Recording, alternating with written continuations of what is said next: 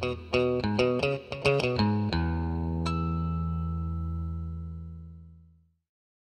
everyone, and welcome to another one of our videos. Today I'm going to be showing you how to install some LED headlights in our Nissan Xterra.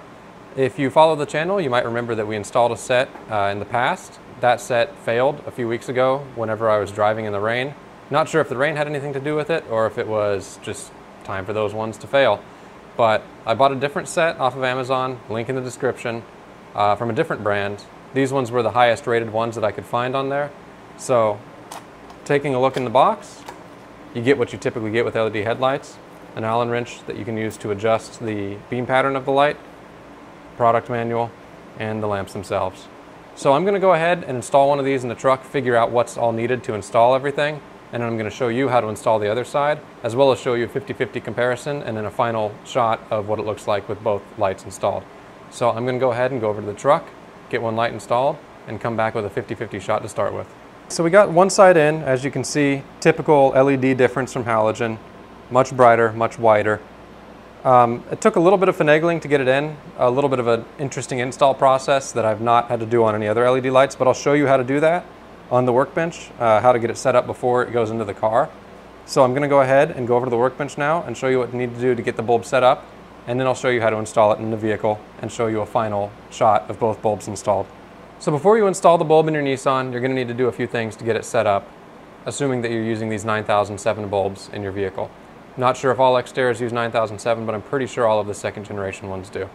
So the first thing you're going to want to pay attention to is the clocking of this collar in relation to the bulb.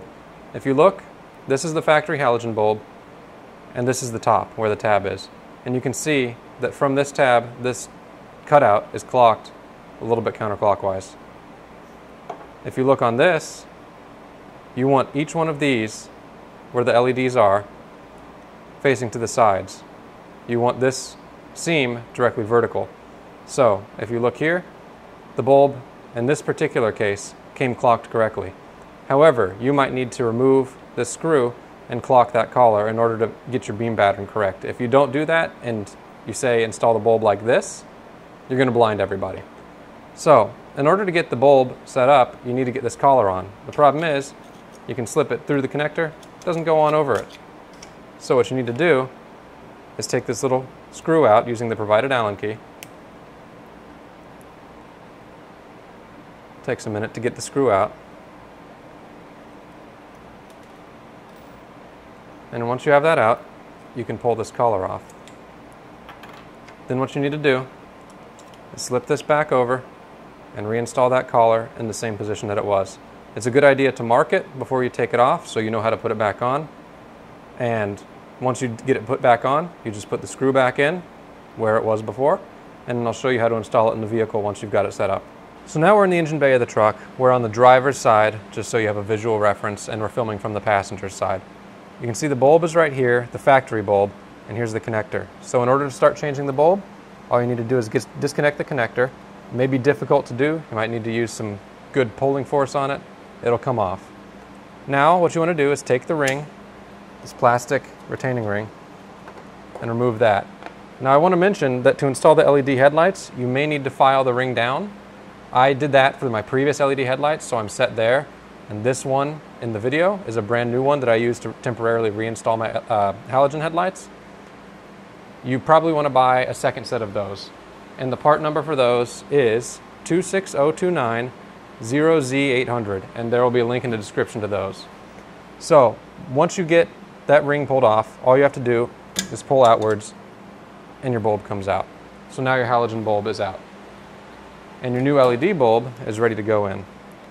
So if you assembled it like I instructed in the previous clip, all you need to do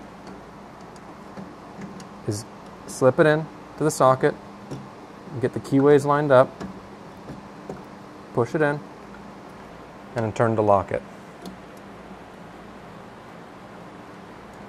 And there we go. This one's installed.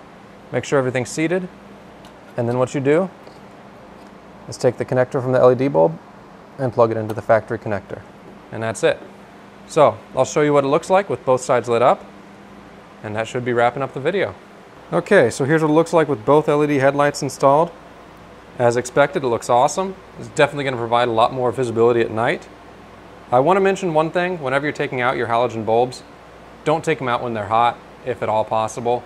And whenever you're taking them out, try not to touch the bulb envelope. And if you do, clean it with alcohol before you reuse them, if you reuse them. I also recommend keeping them, storing them in the box that the LED headlights came in. So if your LED headlights were to fail on the road, you can reinstall the halogen ones on the roadside if you need be. So with that, I want to thank you all for watching, and I'll see you in the next video.